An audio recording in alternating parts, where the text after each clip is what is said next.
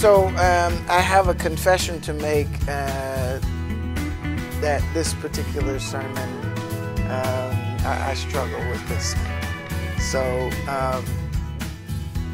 this one's a bit of work for me too. So,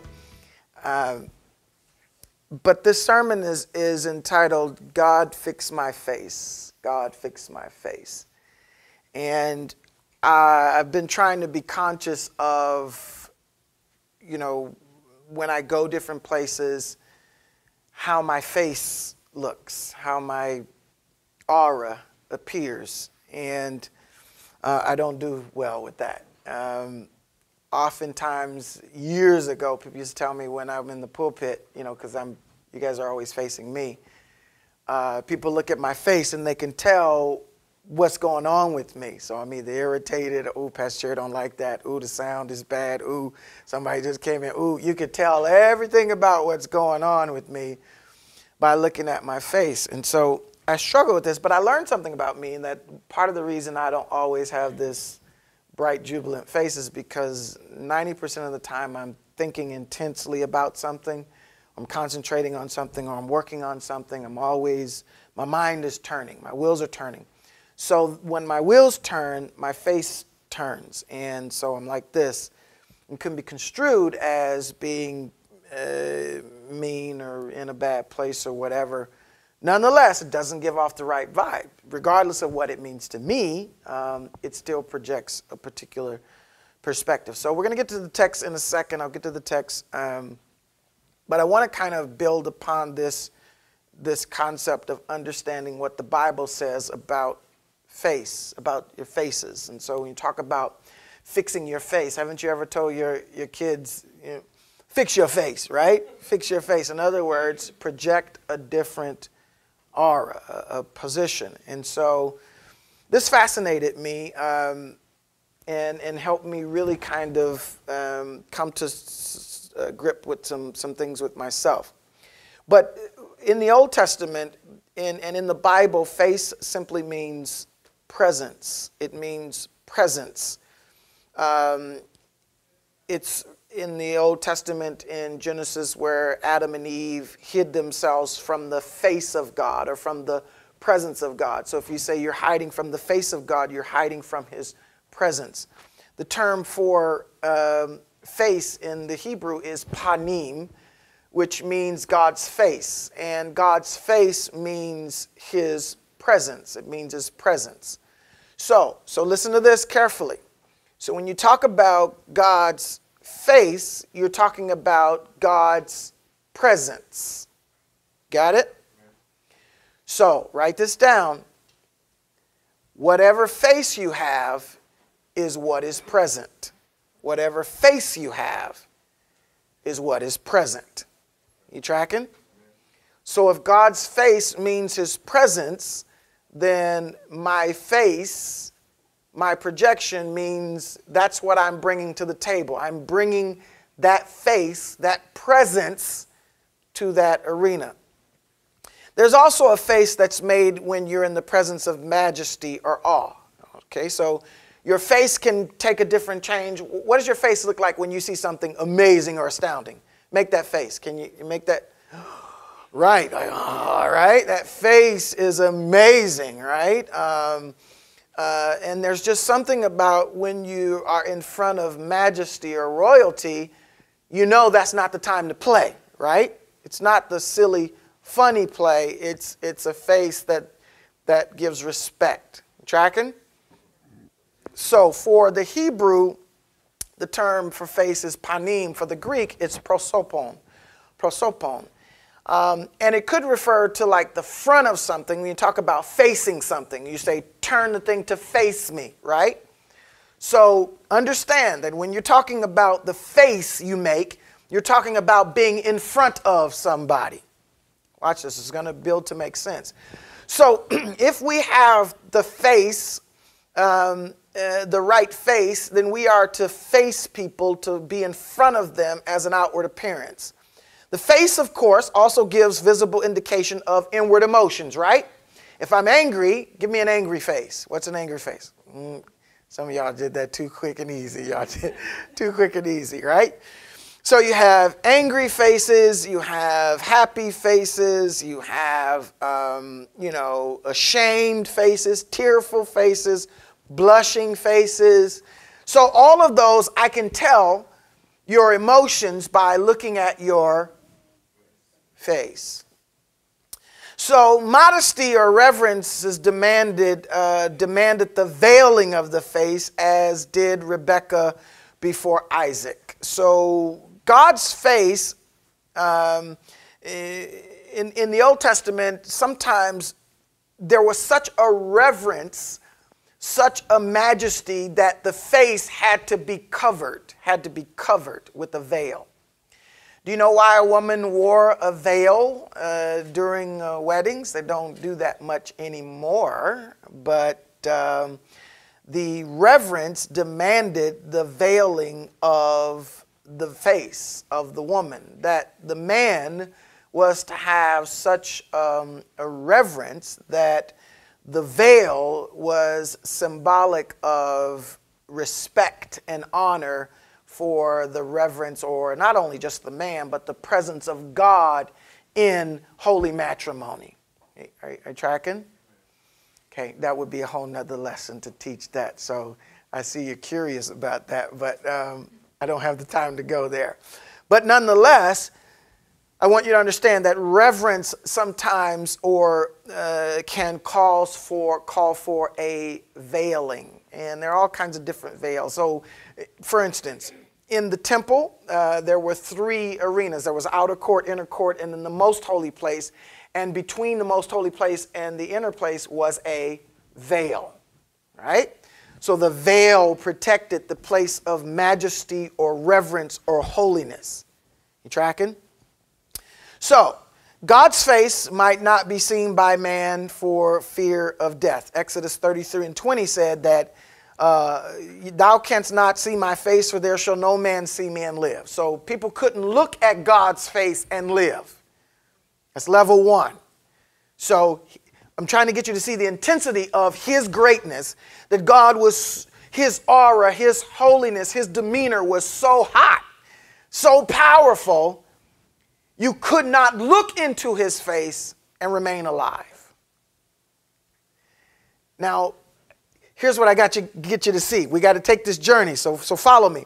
I've got to get you to see how people see God and meet God. Nobody can look and see him, right?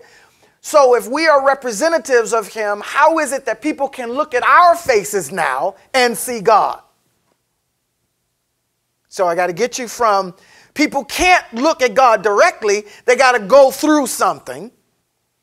They're going to go through us, which means our face then becomes the picture out there. All right? So you still with me? So you know how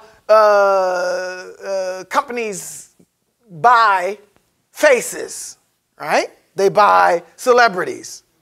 They buy their face to be the brand for them, right? So people don't buy Nike because of going into Nike. They buy Nike because LeBron or somebody else, a face wears it. Are you tracking? So there's a go-between, right? Nobody's just going to go up into the building Nike, because Nike, the building, is not impressive. The swoosh is the swoosh, but who wants to go to Nike building? But if I can associate what I'm going to get with Michael Jordan or a celebrity or a face, I'll engage. You tracking? All right. So metaphorically, watch this, determination could be shown by setting one's face. Have you ever heard the text, Isaiah 50, but you've heard it before, set your face like flint? Set your face like flint, meaning you not Flint, Michigan, not Flint, Michigan. Yeah? I know we got some bias. When you heard Flint, whoop, whoop, whoop, antennas all went up, right? Yeah, no, not Flint, Michigan. It means, it denotes an unswerving purpose. In other words, you set your face to something. In other words, you set your face like flint means I'm locked in on you, right? I'm locked in on you. I'm unswerving. I'll be undaunted. I'm going to be committed to pursue, to persevere through whatever, that my face can be set like flint. In other words, my presence is unswerving. If I'm in this, what do you say? If you're going to be in it, right? So your face can project that level of commitment. You following me? So determined opposition, lastly, you could say the face can show determined opposition, which is, you say, I withstood him to their face, right? Or you say, we went at it face to face. Or you did that right in front of my face, right? That means you did that right in front of me. I'm trying to get you to see that face can be equivalent to the presence, to being there. That the face that we think of, eyes, nose, lips, whatever, the face can be equated to what you bring into the room, me. The face can be connected to me. Isn't it interesting that 4 of the 5 senses are found on the face? So watch this then. You can also say, in Genesis, there's a place in Genesis 4 where it says that Cain's face fell. You've heard people say, oh, my face just dropped. My face just dropped. What does that mean? That means your countenance fell. That means, ooh, heaviness. Ooh, that was so big. Ooh, that fell. That fell on me, right? So you could say that someone's demeanor or their countenance changed, their face fell. Just trying to build this case. So when we get to 2 Corinthians 3, it's going to help you make the spiritual connection, all right? So I'm just doing a little work here, just trying to put in a little work for you so, Pastor Chair don't just be coming up here in the morning. So there's also that you can, this is a good one, you can lift someone's countenance, you can lift someone's face by granting them favor. You can grant them favor by lifting one. So in other words, when I encourage somebody, when you do something nice for somebody, when you do something favorable for them, what happens to their face? You lift their face, right? So the face can be lifted. Listen, so if the face is connected with me, I can be lifted. I can be lifted and encouraged by an act of favor. Watch this. So if I walk with my face up, then it could be an indication that I'm walking in favor. Watch this. Help me. So if God smiles on me, if God grants me favor, then my face ought to project God's blessing. I said I struggle with this. I admit it. Front street. That I have to be conscious of, what is my aura? Does it project that God is doing anything with me? Because remember, we're going to see it later, that people will see God through your face. I'm trying to tell you that the entryway to God is your face. Uh-oh. Uh-oh. Uh-oh. So God fixed my face, right? Why? Why do we want to fix his face? Fix our face? So that people can see him through us. Because all this week we had, all this, don't raise your hand and don't tell on yourself, but all this morning, all this last night, who's coming to God behind that? Who? You understand what I'm saying? So, in the New Testament, the Greek term prosopon denotes God's countenance in an anthropomorphic expression, sort of God's lifting his countenance means his grace and peace. So watch this. So when God is happy, when God's countenance is up, he's up, right? Which means there's an abundance of grace and there's abundance of peace. There's an abundance of favor. There's an abundance of blessing. So if there is no downtime with God, then there is no downtime with grace, peace, blessing, and favor. God, We're the ones who struggle with the expression of our face, the up and down. You've been on the roller coaster ride of in a relationship or with Christianity or with trying to do the right thing, trying to quit smoking, trying to quit drinking, trying to quit whatever it is you're trying to quit. You've been on that roller coaster, right? God doesn't experience that. Do you understand what I'm saying? So he doesn't love you one day and hate you the next. We do that. You know, we tight this week, can't stand you tomorrow. You know what I mean?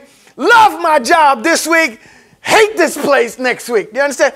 Because we have this topsy-turvy relationship. And all I'm saying is, God fixed my face to be able to show the consistency of the God who is consistent in me. You tracking? So if he constantly exudes mercy, grace, favor, forgiveness, blessing, then you have the opportunity to always have uptime to forgive your sister, to help your brother, to be a blessing to your neighbor, to always be able to demonstrate that. Are you tracking? So your face can shine. God's face can shine on us, and when his face is shining on us, then we should reciprocate that to the world and shine that light. Are you understanding? Amen. So we've heard it before that if God hides his face, if God turns his face from you, that means that he has separated himself from you, or has withdrawn his grace from you. He's, in other words, withdrawn his favor, which means he has somehow become displeased with your actions or your life, and he has, in some sense, turned his face to you. You want God's face facing you at all times, smiling on you, shining on you, so that you can be in a constant flourishing state of growth and development. Does that make sense? We've seen it in the Old Testament where God turns his back on a city or turns his back on the enemy or whatever. He turns his face from this, and so bad things happen. All right. I told you to write down the first thing, which was whatever face you have is what is present. So write this second one down. If we can do better with our face, then we can do better with our witness. If we can do better with our face, we can do better with our witness. Amen? That's a good one, right? It's true. People are going to be more inclined to engage with me if I look approachable, right? If I look like a mean old ornery pistol, nobody wants to engage with me. So we've got to learn and get to a place where we are actually fixing our face. Why? Because it invites people to see God. Who wants to see an angry God? Who wants to see a God who crying every day, all day, stressed and worried? How are you? Oh, Lord, I'm just stressed, man. Can't make it. You know, you may have your moments, but there ought to be more God up times than bad times. All right. So I'm gonna show you three things here as we go through this text. I wanna point out how God's, listen, we're gonna go from God's face shining that no man could look on it, right? So I'm gonna take you from understanding that God's face is the ultimate face. That is the face that nobody can look on. So if that's true, watch this. This is pivotal. If no one could look at his face, then he had to learn how to reveal himself through words. Watch this. Watch this. If you can't, so in other words, so look. So if you can't look at me, then I'll stand behind a veil, I'll get behind a curtain, and I'll speak to you like the Catholic priest. You come to confession, you speak through the curtain. I'll talk to you through the curtain. In other words, you can't see me, but you can. So what does God do? Watch this. This is transitional. This is all still backdrop. So God then transitions from his people not being able to see his face to giving Moses the 10 Commandments. Get it? So he switches. Woo! He switches from walking in front of Adam and Eve and being with his people to now giving them a set of laws which represent his face. So, that being said, when Moses got the law, watch this, and we're going to see this in 2 Corinthians. So now Moses' face shines. Okay? We're going to read it in a second. So we go from God's face shining to giving it in the word to where then Moses' face starts shining because he holds the 10 Commandments. Tracking? Watch. Play it back for you. God's face shines. Nobody can look at it. So he gives the tablets, the 10 Commandments, to Moses to take to the people. So when Moses holds the tablets, guess what? His face shines.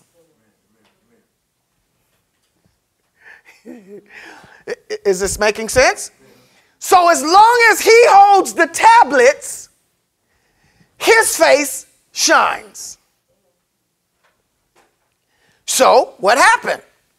We then moved from the law, the Old Testament, to the New Testament. And Moses has passed the law, the word, over into Christ. Christ comes as the living word who walks the earth.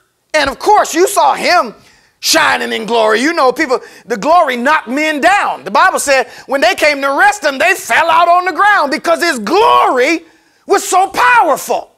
And so now what Christ has done when he went to the cross, he now gave us his word like God gave Moses the 10 Commandments. Christ gave us the word. And when we carry the word in us, we shine. Woo! So, fix your face. Because you carry God's word.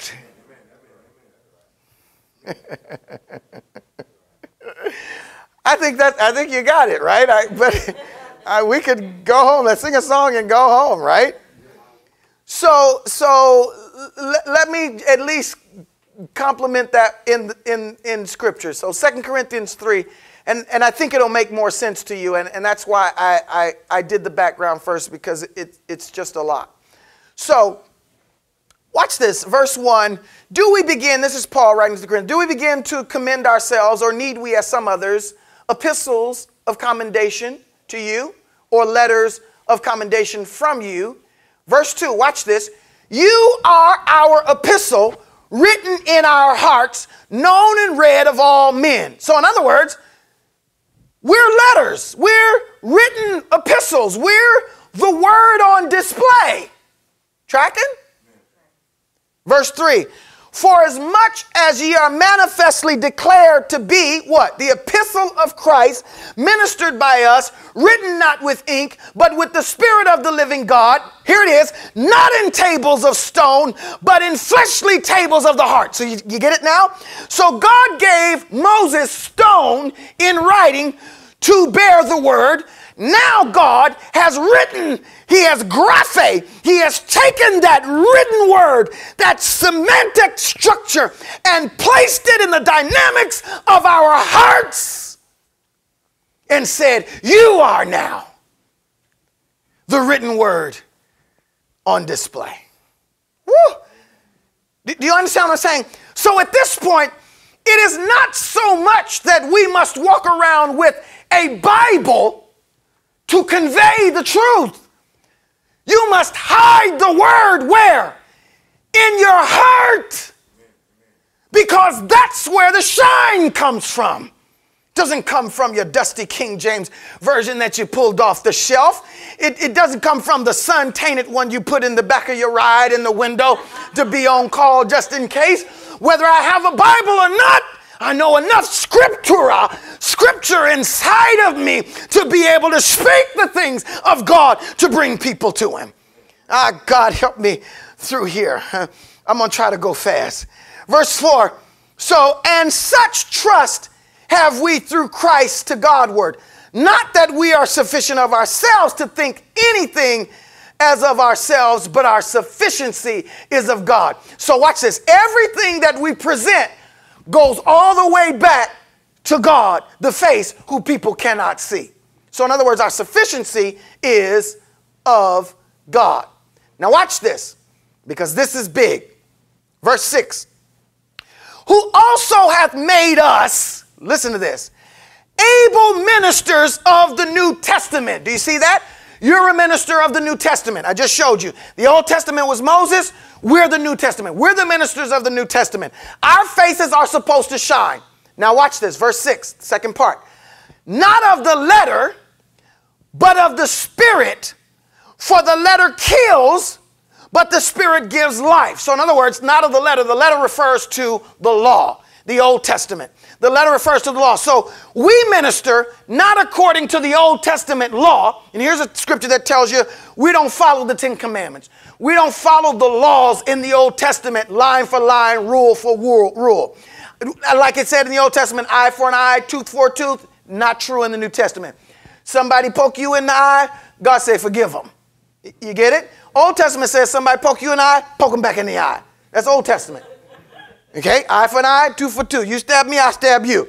New Testament, they stab you, don't do nothing. Now, there seems to be more power or more glory in that kind of response. I don't have time to teach you that today, but it's true.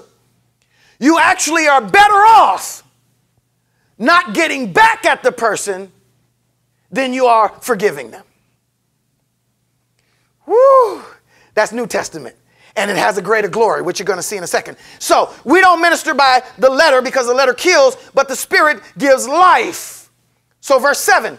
But if the ministry of death, written and engraven on stones, was glorious, so that the children of Israel could not steadfastly behold the face of Moses for the glory of his countenance, which glory was to be done away. So watch this. Let's go back. Let's dissect 7.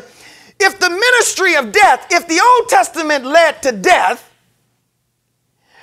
written and engraven on the 10 Commandments, the stones that Moses was given, if that had glory, listen, what kind of glory? Glory to the point that the children of Israel could not steadfastly behold Moses. In other words, they couldn't look on him and keep focusing on him. They might be able to look a little bit and then turn away. I'm trying to get you to see the intensity has been brought down so that people can reach and see God. I'm trying to get you to see it, y'all. And they see them through your, when you meet, supposed to be, when you meet people and you come in the door, they're supposed to look at your face. Right? So depending on, watch this, and I think it has a lot to do with depending on how you dress, what you accentuate draws the attention. So part of the modesty in dressing was not so much we just not trying to let you show your curves, but we're trying to get people to focus on the most important place, which is your face. If you're going to fix anything up or accentuate anything, thank you, God. Woo! Accentuate your face. And the face that I'm talking about, and I took 20 minutes to explain, is not just this physical face, but your spiritual face, your aura, your presence when you walk in the room. Are people delighted to even see you? You've heard people, when they walked in the room, they lit up the room. Right? Because their face is beautiful. And I was at the counter last night. I was at the counter last night, and I recognized I was just frowning. And I fix your face. What are you frowning about? What? And it's not that I was frowning. I was looking at the receipt, was trying to count. And it had me focused. I was intense. But it could give off the wrong, you're a mean old man. I remember I saw this lady once, and you know, they say you make a face long enough that mom used to say your face gonna turn that way. And it was like she had, her eyes were like, you know, so pointed, she had to put her eyeliner on. It just went shoo like that. It was, she couldn't even, her face had taken on that, so she had to do the liner to match it because that's the way her face looked. In other words, you can start looking in that projection. And so that's the concept, that we ought to see that God is so good to us on a regular basis, there ought to be a constant aura of shine. Am I talking to anybody? But I want you to understand, verse 7 said that the Old Testament has some glory with it. It came with some glory. So look at verse 8. Verse 8 says, how shall, in other words, if the Old Testament had glory, verse 8 says, how shall not the ministry of the Spirit be rather glorious? In other words, your ministry is going to have more impact, it's going to have more glory than Moses with the Old Testament. Woo, you big time. You big time, Tia. You big time. You carrying around a glory that's bigger than what the Old Testament. Do you get what I'm saying? What you possess in you is bigger, is better, more glorious than Moses? Woo! You big time, but can't tell it from your face. You understand what I'm saying? So verse number 8. Verse number 9, for if the ministry of condemnation be glory, much more doth the ministry of righteousness exceed in glory. So in other words, if the Old Testament is, because the reason the Old Testament led to death, because the people couldn't keep the law. Again, that's the fact, that's the problem. The problem with looking at God's face, people couldn't look at him and live. You understand what I'm saying? The problem with the Old Testament is that people couldn't look at the law and keep it. The problem, so now we're in the New Testament, which we can't find any problem with because Christ fixes everything for us. So the way people come to God is through Christ. Disclaimer here. Just going to throw this in here, paragraph, insert this word, new paragraph. Let's open this up. This is one of the biggest contentions when we begin to look at other religions. Other religions that do not necessarily have a place for Christ. This passage could help to argue if people can't get to God by going straight through him, if people can't get to God by going through the Old Testament, then how will people get to God? Do you get it? So the argument for Christianity is he gets to God through Christ. So St. John 14 says, no man cometh unto the Father but by me. So the problem with other religions, when you talk about Confucius or Buddha or Gandhi or any other prophet, the problem is you can't get to God through them. You get it? Now, you can get positives out of Buddha. You can get positives out of Confucius. You can get positives out of reading Dianetics and other Scientology and Jehovah Witness and other religions. You can get life changes, and you can get positive act right. It can help you stop smoking and dancing, and it can do all kinds of positive things for you. But it will not kill your sin. And that's the ticket. Because the only way you're going to get to heaven is if your sins have been forgiven. And only God forgives sins. And God came in the person of Christ to forgive sin. And he's the only one who can do it. Buddha can't forgive sin. Sorry, no offense. Confucius, the Honorable Elijah Muhammad can't do it.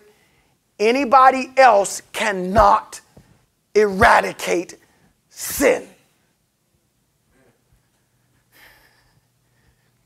You send emails and questions to info@Pastor Cherry. All the hate mail, send the anger, send it to the email. I will not read it. I'll just delete it. No, I'm just kidding. No. Do you understand what was that helpful? I just had to take an extra minute to explain that. So verse 10 says, for even that which was made glorious had no glory in respect by reason of the glory that excelleth. In other words, it had no glory compared to the glory we have. It excels far beyond. Verse 11, for if that which is done away was glorious, much more that which remain is glorious. So, in other words, the Old Testament faded away. It went away. The glory faded from Moses because that's not how it was going to work. Verse 12, seeing then that we have such hope, we use great plainness of speech. In other words, we're bold about it now. So seeing that that's the case, seeing that we have such hope, knowing that God is with us, we're bold and we're plain in speech. So like our sermon 2 weeks ago, dramatic words. You got to get your words together, be able to express the message. Verse 13, and not as Moses, which put a veil over his face, that the children of Israel could not steadfastly look to the end of that which is abolished, but their minds were blinded, for until this day remains the same veil, untaken away in the reading of the Old Testament, which veil is done away, how? In Christ. So for everyone who's stuck in the Old Testament, who won't accept the New Testament, the Bible says the veil remains. That veil is removed when you accept the Lord Jesus Christ. Does that make sense? That's pretty plain. I don't think I need to go to that. Verse 15. But even unto this day, when Moses is read, the veil is upon the heart. Moses referring to the Old Testament law. When the Old Testament, the veil is upon the heart. Verse 16. Nevertheless, when it shall turn to the Lord, the veil shall be taken away. So watch this. So if you read the Old Testament, you're veiled, your heart is veiled. But when you turn to the Lord, when you turn to the New Testament, when you turn to Christ, what happens? The veil comes off. Got it? Now it gets juicy. Now it gets juicy. Now the Lord is that Spirit. Okay, so wait a minute. So watch this. So the Bible said, when you turn to the Lord, the veil is taken away, right? So if people turn to the Lord, what do they turn to? They don't see a physical Jesus, do they? No. So the Lord, the next verse said, the Lord is the Spirit, is that Spirit. So people turn to the Lord by turning to the Spirit, which Spirit lives in you, that you are supposed to present to the world. So when people turn to the Spirit in me, their veil comes off. Woo, woo. So watch it. So if I fix my face, my spirit, my aura, then people have the opportunity to be unveiled, and guess what? Bing! They be able to see God. Woo! Break this down, Pastor Cherry. Break it down. Break it down. Woo! My baby, my mate. My baby today. All right. Verse 17. Now the Lord is that Spirit. Because watch this. I feel this, Sharon. I feel it. The Lord is that Spirit. And where the Spirit of the Lord is, what is it, y'all? Come on, read the text. Where the Spirit is, there is liberty. It sets people free when I'm in the right aura, when I'm in the right space, when I'm in the right frame of mind. I have the potential to not only liberate people, but to liberate myself. God. And so where the truth is, the truth will set you free. God, come on. So God says, woo, he says, I'm going to open this up. I think he's broadening. People say Christianity is narrow, but I think the gate is real wide, because God said, in other words, instead of leaving the restriction for people to come to me straight through me by looking at me where they can't, they're going to die by trying. I'm going to give them the Old Testament, try to get them to me, let Israel follow me, but they messed up with that too. That didn't work. So I got to open up the restriction a little more. And so he opened the restriction, says, all right, not through Moses, but now through Jesus. And the Bible says, whosoever shall call upon the name of the Lord shall be saved. Woo! I think that's a wide gate, right? Whomsoever shall call upon the name of the Lord shall be. Better get in while you can. Get in while the getting is good, right? You better get in while the getting is good. And that's my point. Fix your face, because the world is going to hell in a handbasket, and you are the light. I know you got enough stuff to cry about. I know you got enough stuff to be stressed and complain about. I know you do. But put people going to hell above your personal preferences. Amen, lights. You don't have to shout on that one. Put God's will above your own personal comfort. And say the reason we got to get this damn thing together is because people are going to hell. Excuse my language for a second, but I wanted to have emphasis on that to help you understand that there are people who need change out there, and we're fighting in here. The nerve of us in the church to be fighting. Well, you can't wear that, and you can't do that, and you can't sing this, and you can't park there, and that's my seat, and I called this, and I'm the founder of it. I dedicated this. My daddy started it. You can't do this, and I'm on the deacon board. I'm the HNIC here. All of this foolishness while people are going to hell out there. And I'm going to say to every deacon, I'm going to say to every preacher, I'm going to say to every nurse or deaconess or missionary, fix your face.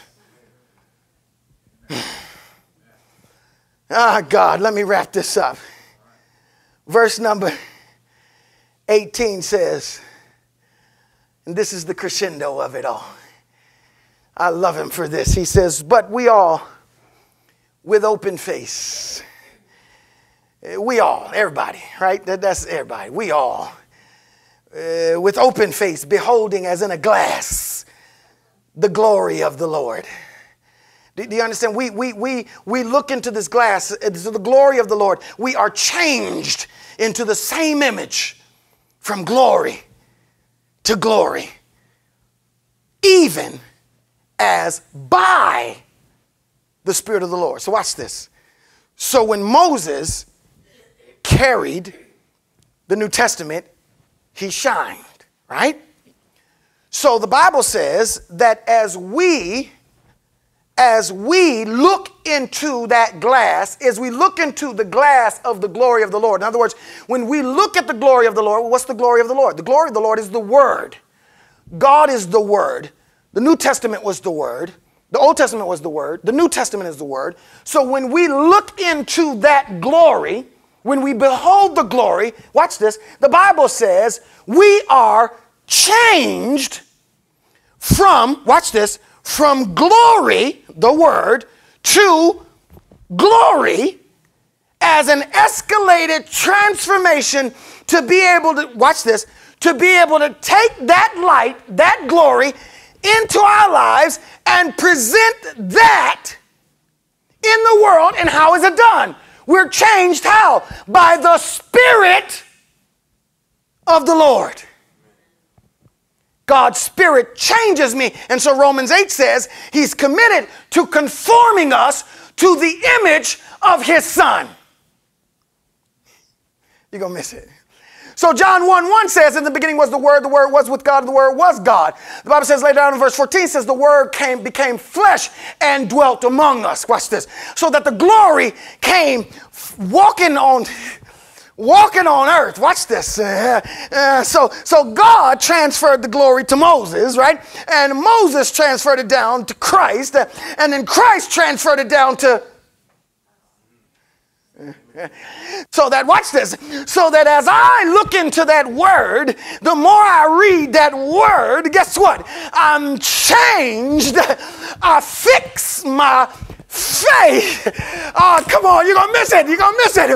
The more I read the word, the more glory gets on my life. And I've had people come in church and say to me, Pastor Cherry, I don't know what happened, but I saw this light above you. I saw this halo around. They've said it more than once, and it's been different people, and it's been at different settings. I know it's true. I don't doubt it. It ain't me. It's the word of God. It's the glory of God. It's the word of his presence. It's the feeling of his temple. It's the point of God coming in the room. Haven't you read Isaiah 6, where the glory of the Lord filled the temple and his train followed behind him and the angels, and so much so that Isaiah said, woe is me, I'm an undone, unclean man. And the coals of fire had to touch his lip to clean him up to the point where he could say, here am I, Lord, send me. When you get in the presence of the Lord, there's repentance that takes place. You start changing. You start confessing. You don't have time to judge other people. That's how I know godly people. Godly people don't judge. Godly people are too busy working on them. I got stuff I prayed about this morning. Do you understand me? I don't have time to be analyzing you and dissecting you like I did the pig and the frog and the fly in school. But I have to dissect myself because I'm being changed. You may not like it. You might be a hater because you're not changing yourself. But I'm changing. Every time I go to the Word, I get an overhaul. Every time I go to the Word, I get my carburetor rebuilt. Every time I go to the Word, I get a fan belt. Every time I go to the Word, I get an oil change. Every time I go to the Word, I get a light bulb change. That Word is transforming me. Woo! Tell him, Deacon. Tell him. Tell him, Gator. So, we got to understand that we are changed from glory to glory. Now, go to 2 Corinthians chapter 4. Let me just show you this real quick as we wrap this up. Let me just show you this. This is beautiful.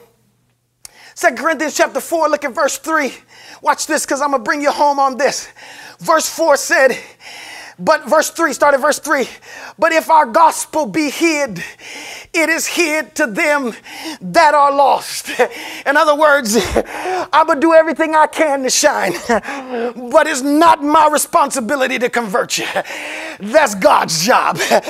My job is to just show up and shine a little bit. The Bible said that if they miss it, it's because they've been blinded and they are lost. Verse 4 said, in whom the God of this world hath blinded the minds of them which believe not. Why? Unless the light of the glorious gospel of Christ, who is the image of God, should shine through unto them. That's what the devil tries to do. He tries to put so much gunk on you so they can't see the real God. That's why the devil tries to put confusion between you and your best friend or you and your husband, because all it is a veil. It keeps you from seeing what God wants you to see. That's why forgiveness will clear the scales from your eyes. Have you ever woke up with sleepy eyes? What's the first thing you do? Wipe your eyes, clear them out. I came to tell somebody you better go home and spiritually clear your eyes, clear your marriage, clear forgiveness, forgive your friends. Don't be upset and bitter and angry at your boss and at stuff that you ain't got no control over. Why? Because it's keeping you from seeing what God wants you to see. God wants to transform you and show you the real good stuff.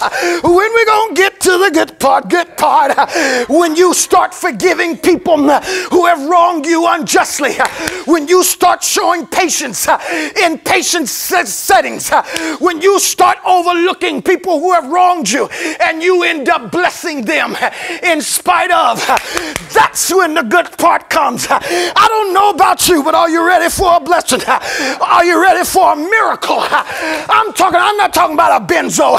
I'm talking about the miracles that come, that when you lay hands on somebody, something changes inside of them. Blood flows up, stuff tightens up, stuff strengthens and lengthens. People get stabilized. People are able to think again. Hallelujah. People stop smoking and drinking and doing crack. When you start praying for people with the real glory, stuff happens. Woo! I don't want to be another preacher who just shows up at the hospital to pray. I want to show up to the hospital and pray and something changed. I'm looking for a phone call. Either they got up or they died or they transitioned or something, because there's got to be something that God does when you have his glory.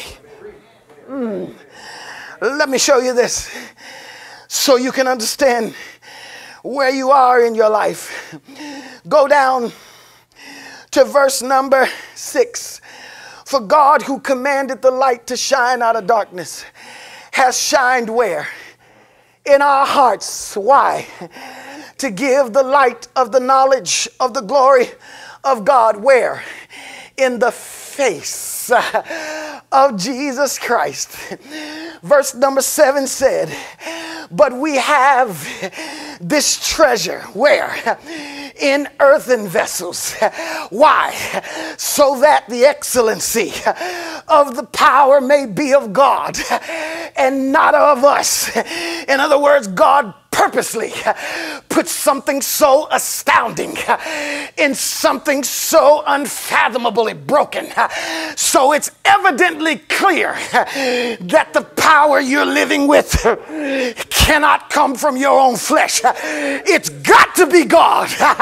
If I'm still standing, it's got to be God. And can I close with this on this? If you look at verse number 8, I think God intentionally does this. So here's what he says.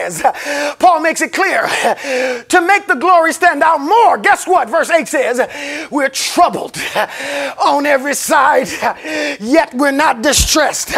We're perplexed, but we're not in despair. We're persecuted, but we're not forsaken. We're cast down, but we're not destroyed.